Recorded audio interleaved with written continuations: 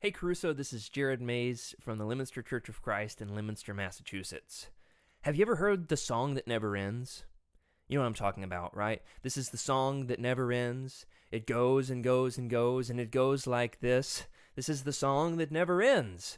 Okay, and it's on a loop forever and ever and ever, and it's not exactly the most interesting song to listen to. Let's put it that way.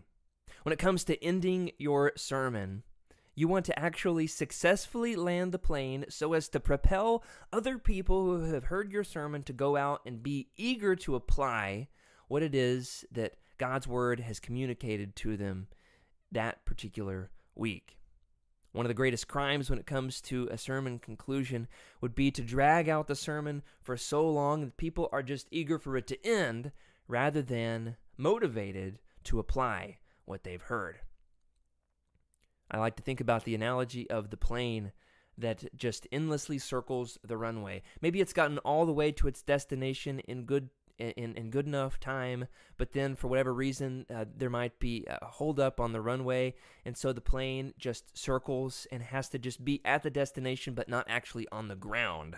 Unfortunately, a sermon that goes on too long can be a lot like this, can't it? There's a few good ways to end a sermon. There's not one perfect way. I'll tell you a few. One great way to end a sermon is to give very clear, specific, creative action items, points of application that go from the text itself, moving the listeners toward actually putting it into action in their lives in our modern context this week. Some basic points of application that I'll typically run through at the end of a sermon, at least in the sermon writing process. I don't always use these, but would apply to a pretty good swath of your congregation, right? Would be to think about, how does this look in your school this week? How does this look in your workplace this week? What does this look like at home? Okay? You want to be paying attention to the context of your different members. When I was preaching in South Arkansas before I moved here, almost the entire congregation fit into one of two categories: farmers and teachers. So I had a lot of specific points that applied to them. Make sure that your action items are tailored toward the actual members of your congregation, though not targeted. Tailored but not targeted.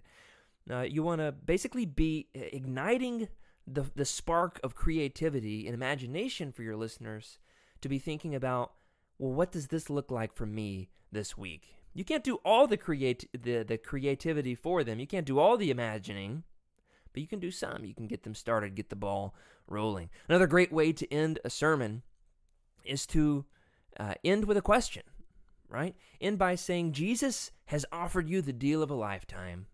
The question I want to leave you with is this: will you accept it? Another great way to end, of course, more traditionally, would be to end with an invitation. And I would say make sure that the invitation is not exactly word for word exactly the same each week. In fact, I would say that some sermons, some texts do not lend themselves well to an invitation, such as a marriage, divorce, and remarriage sermon may not need to have an invitation, or about the qualifications of elders. Maybe not in those specific categories. However, give careful consideration to the theological stance of your elders, the congregation where you're preaching, especially if you're a guest or if it's your first time preaching.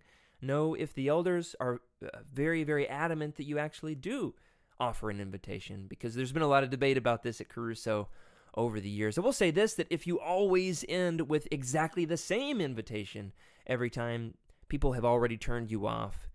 They've already turned off the switch of their ears and are making their way. You can often hear the pages of the songbooks turning if your congregation still has songbooks at this point in time. That's never a good sign for me. Or if I see the song leader getting antsy and trying to make his way forward, and little does he know, sometimes I've still got 10 minutes left in the sermon.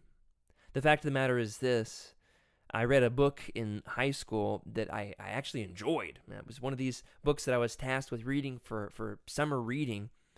And it was rare for me to find one that I just really loved. I had made it through the first 350 pages of the book, had paid close attention, had actually talked to some friends about how much I was enjoying it. The author reached her conclusion, got to the finale, and then spent another 100 pages going on and on and on about the lives of the main characters for the next 10 years, the fallout, what it looked like for them after the climax, right? After the conclusion, after the finale of the book. And God forbid that's what we do in our sermons, right? We hit the high point, we reach the conclusion, and then spend another 10 minutes or 100 pages, hopefully not with a sermon, right? Going on and on and on. No, you want to make sure that as you're building tension in your sermon, you're setting up a problem to be solved or a dilemma to be explored, that you are leading and building tension to the high point being the very end of your sermon. If it's a problem to be solved, maybe the conclusion is this: there is no solution but the gospel, right? God has reached the culmination of his grand plan by sending his son. But make sure that you're not reaching the conclusion of your sermon and then still preaching for another 10 minutes. I am the chief among sinners when it comes to this, and have learned the hard way, okay? Just ask the members of my congregation. Sermons are about tension, setting up the tension, building the tension, highs and lows, ultimately reaching this point where people are eager to go and apply and put into action what you've set up, what God's word has been communicating.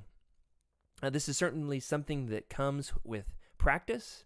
It's certainly something that your mentors can help you with as they help you refine the beginning and end of your sermon.